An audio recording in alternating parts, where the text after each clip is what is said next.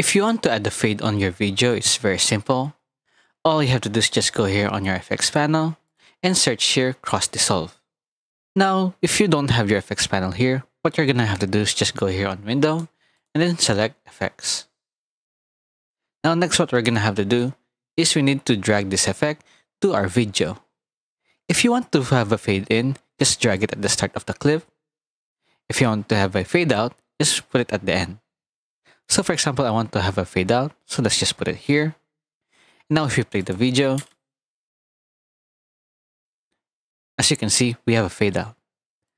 Now you can extend and then shorten this fade by just dragging the end of it. So if you want to lengthen it like this, and shorten it like this.